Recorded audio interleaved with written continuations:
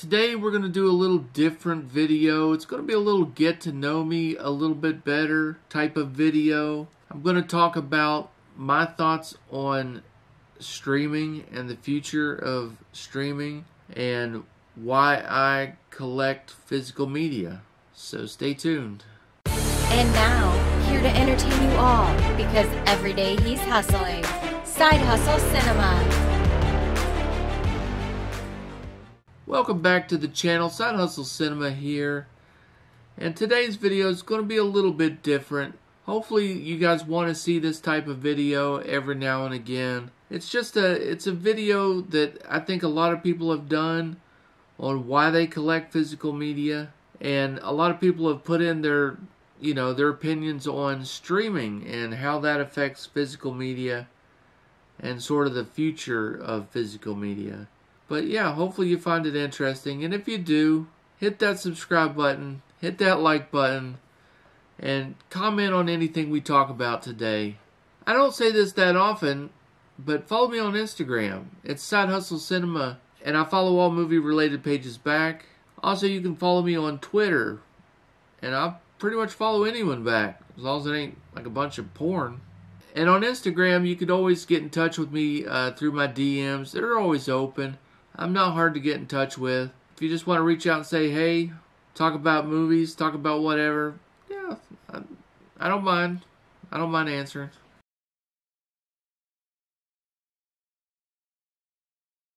So whenever you collect physical media, movies, you have a big movie collection, people always want to know, well, do you like streaming? Or are you against streaming? And the answer is not really. I mean, I don't hate it. I think everything has its place. And then they always ask, well, do you collect movies, as opposed to streaming? And the truth for me is not really. One really doesn't have much to do with the other. I've heard a lot of people who have done these types of videos that will point out a lot of the same it always seems to be the same reasons as why they collect and why they don't stream. And for me, most of those reasons, I don't want to discount anyone, and whatever they believe, but I hardly see any of them being that relevant, to be honest with you. I mean, if you have Netflix and you have the HD package, it's really good quality. I mean, the picture isn't bad at all. And the same goes for Disney. It's really good picture on there as well. I've got very little complaints about the streaming quality of video. You can make an argument about the audio, though. That one, for me, definitely applies. They talk about, you're getting a compressed audio signal. And for that one actually kind of applies for me. It's not so much the quality of the audio. For me, it really comes down to like the encoding. Even when something has Dolby Atmos and I'm playing it through like a streaming service, it never sounds as good. It never seems to go to the right channels the way it does when you watch on disc. One of the examples of that one I would bring up would be like Kong vs. Godzilla. I streamed that one first. That's where I first saw it. And it sounded really good, but it didn't sound nearly as good as when I bought the disc and rewatched it. Now, the picture quality, it was similar. If there was a big difference, it wasn't really noticeable. Maybe if you looked at a side-by-side screenshot, you could see a little bit of a difference. But for the most part, it was pretty much, a great picture on both. So for me, though, having like a home theater type setup, I have a 5.2.4 Dolby Atmos, theater setup. So, for me, the audio makes a real big difference. But I know that there's not many people out there that have that type of setup. Most people probably have a sound bar at kind of best. And so if that's what you're working with, then the audio probably isn't going to be a big deal for you. Another thing I hear people talk about a lot is, what if they take away the movie off my streaming service and you got to find it on another one? That's a valid point, especially, right now. But the way I see streaming services moving in the future, and I think this is coming kind of rapidly, is, a lot of people are cutting the cable cord and they're going to streaming services as their form of cable. What's kind of happening, though, is streaming services are becoming the new cable companies. And as things progress, you're going to see more and more mergers. You're going to see less streaming services and more giant streaming services. You've already got several that offer live TV to the networks. Last year, during football season, Amazon had a deal to the Thursday night games, along with CBS. CBS had the rights to the game, but Amazon had the rights to do that as well. So if you had Amazon Prime, you could watch the football game, and it was very popular for them. And so there's already been talk that Netflix is exploring an option of bringing in live sports. This might sound good to you, but if you like your streaming services the way they are right now, then this is probably the worst news you could hear. Because when they start to do live sports, when they're paying for the rights to air live sports, those are so expensive. There's almost no way that the price of these subscription services aren't going to skyrocket. And you might be able to just get like a sports add-on at first, but eventually it's all going to be bundled together. You're going to get live broadcasting of the networks, ABC, NBC, CBS. You're going to get those where they're going to be more available on all the different, through all the different streaming companies. It's basically going to be like getting your cable service a la carte. And by the time you get everything you want, it's going to be as high as your old cable bill used to be. And once everyone is relying on just that one thing, well, then the price will just continue to go up and up and up and up. And it's not going to stop until you're back to paying the $200 a month or whatever it is that you were paying on your, cable bill. So I really don't think streaming's going anywhere. I think it's only going to get bigger. I think we'll see mergers. I think we'll see them basically turn into, the new Comcast, the new DirecTV, the new Dish Network, except it'll be Amazon, it'll be Netflix, maybe Comcast or DirecTV ends up, jumping in and just doing a streaming version of their, well, they already have it. I mean, they already have, DirecTV already has DirecTV Go or DirecTV Now or whatever it is they call it. It's going to basically be like your cable company, except the only thing is with cable company you got a lot better picture and audio. And now everything's just going to be over the internet. But I really don't look forward to that day. Streaming will probably get better in the future. I mean, we've got 5G becoming more available, across the country. The pandemic caused a lot of areas that couldn't get Wi-Fi. They built a lot of towers because, they had to do remote learning and Zoom meetings for people working at home. And so they worked a lot on Wi-Fi coverage and speeds throughout the country. So I don't necessarily look at streaming as the enemy. It's just, it is what it is. And it really has little to do with why I collect.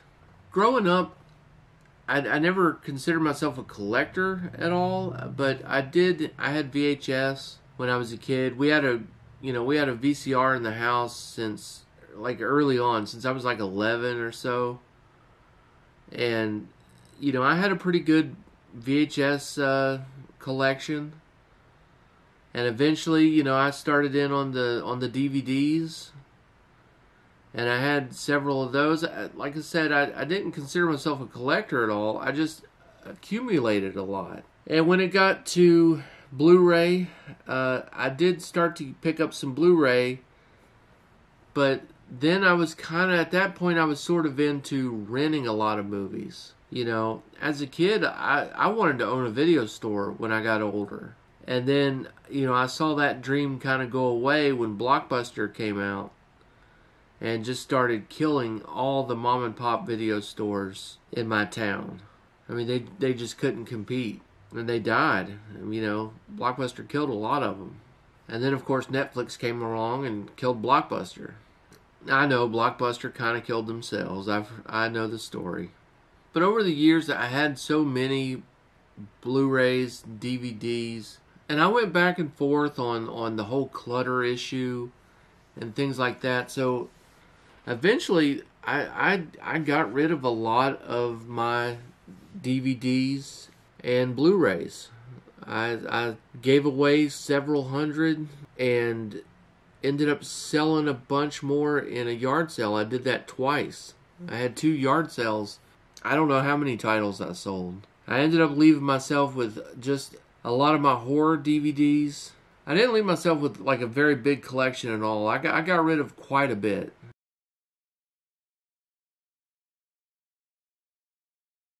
You know, there was something else about collecting physical media, about collecting movies, that was just different.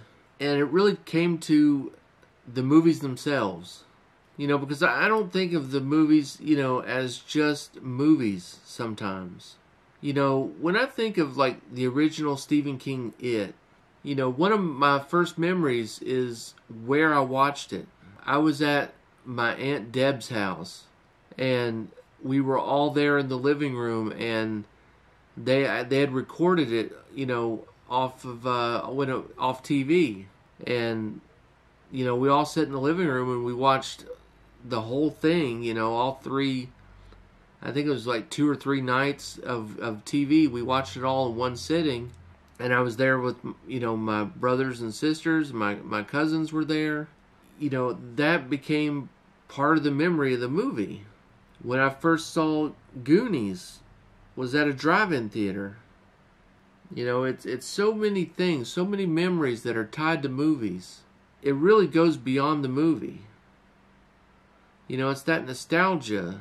It's looking at your collection on the shelves. It brings you back to when you were a kid wanting to own a video store. You know, getting off school on Friday and going to the video store and you know, what are you going to rent for the weekend?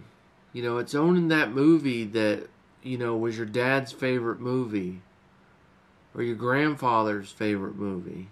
It's all these memories. That's a big part of why I collect. It really just comes down to because I want to, and because, you know, these things, these movies are, you know, it's a time capsule. It's a photograph, a snapshot, and each one holds some kind of memory. Some better than others, you know. I mean, of course we do blind buys and things like that, but you know, down the road you might make a new memory with one of those movies. I also have a lot of collectibles, and I know a lot of people, you know, especially here lately, it seems like, you know, there's a lot of people are selling off their Funko Pops, or they're maybe getting rid of their collectibles. I get it. I understand why that would be a thing, but, you know, if you enjoy it, do it. You know, embrace it. Don't. I hear sometimes people, they'll say, well, you know, I can't have all these toys. You know, I'm an adult. I'm a grown, you know, man. I don't have, you know, I don't have kids, or, you know, I only have a daughter. I don't have a son, or whatever it is, and you know, they come up. It's like they need to justify. They need to have a justification for collecting things, for collecting movies, for collecting, you know, the NECA figures or Funko Pops or posters or whatever it is that you like to collect. You know, you don't have to justify it. You don't owe anyone an explanation. You know, it doesn't have to be because of you know, you're afraid that your favorite movie isn't going to be available on streaming, and that's why you collect physical media. It doesn't have to be because of that. It can just be because you want to. And that's good enough. That's a good enough reason. It doesn't have to be because of poor streaming services or lossless audio. It can just be because it makes you happy. And that's one of the most important things you can do for yourself, is just allow yourself to be happy. Just enjoy something. And if you're lucky enough to have a little space carved out somewhere in your house, whether it's a whole room or just a corner or something, where you can display your movies, where you can put the things around you that make you happy, then I say do it. It's nice to have, a little bubble, a little sanctuary where you can, come and for a little while be able to check out a reality. Let all the horrors of the world, all the divisiveness and the hatred out there, just let all that go for a little bit. And just chill out and watch, a comedy or a horror movie or action, whatever it is that you're into. Whether you do it with family, loved ones, friends, or just by yourself, it's a good escape. It's fun. So it doesn't matter if you're an adult and you collect toys. If people find that weird, then so be it. Be weird. Be extra weird. Go crazy with it. But yeah, just don't worry what people think. Just do the things that you want to do. Stuff that makes you happy. Be who you are. I know I talked a lot about streaming. Probably sounds like I'm a big fan of streaming. I think it's okay. I think we can have both. I don't think physical media is going anywhere anytime soon. I'm not worried about it being gone in my lifetime. Is it getting a little smaller at the stores? It is. But part of that's just because of the times that we live in right now. If Hollywood gets back to putting out a full array of movies, if we start getting more of these titles back, I think they'll put a few more racks in the store. I'm not too worried about that. But even if it does go away, it's always going to be available online. There's always going to be boutique titles, boutique companies that are going to fill the void, that are going to, find ways to make us keep buying the same movie over and over and over. I don't think that's going away. There's too much money there. I think 4K is here to stay. I don't think we're going above 4K.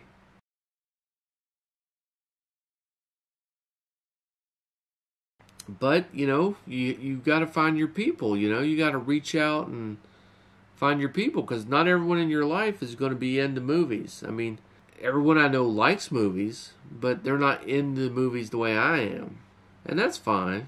But still, you can reach out and you can find those people. It's one of the great things about the internet. You don't have to go very far. And that's one of the great things about YouTube. That's one of the reasons, it's probably one of the biggest reasons why I started a YouTube channel. Was just to find my people, which is you guys. So I guess to wrap it up, I'll say I don't think streaming's necessarily evil. I don't think physical media is going to die. I think there's room for both. I think streaming's going to get a lot more expensive and will become the new cable, but I don't think it's going away either. I think it'll only get bigger. And I think I'm going to keep collecting because I want to, and that's okay. And I'm going to keep buying toys, Funko Pops, NECA figures, and I'm going to keep doing that because, well, I want to. And if you think that's really weird, that's fine.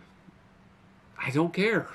But if you think that's cool, then you should subscribe to the channel. Hit that like button and drop a comment. I'm here to be with people that want to be here. Like-minded individuals that love physical media, that love movies.